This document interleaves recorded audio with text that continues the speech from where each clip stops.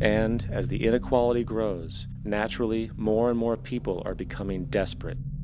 So the establishment was forced to come up with a new way to deal with anyone who challenges the system. So they gave birth to the terrorist. The term terrorist is an empty distinction, designed for any person or group who chooses to challenge the establishment.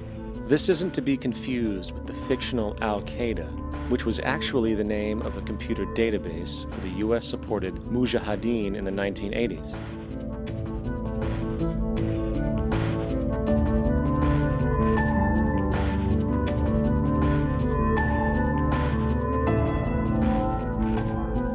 In 2007, the Department of Defense received $161.8 billion for the so-called global war on terrorism. According to the National Counterterrorism Center, in 2004, roughly 2,000 people were killed internationally due to supposed terrorist acts. Of that number, 70 were American.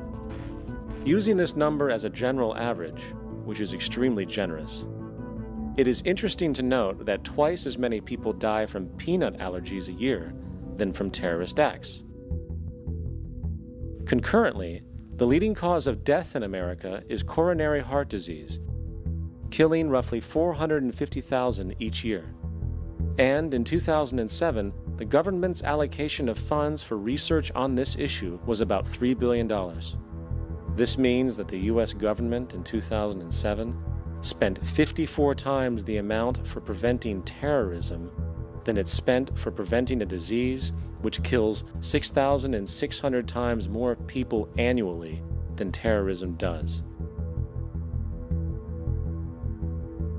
Yet, as the name terrorism and Al-Qaeda are arbitrarily stamped on every news report relating to any action taken against U.S. interests, the myth grows wider.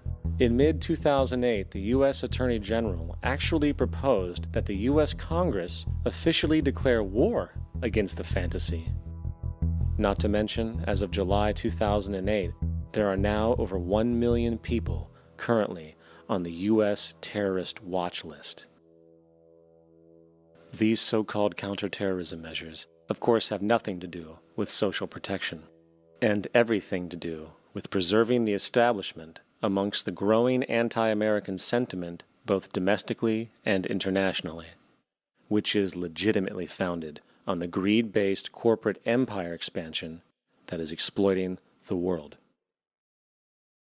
The true terrorists of our world do not meet at the docks at midnight or scream Allah Akbar before some violent action.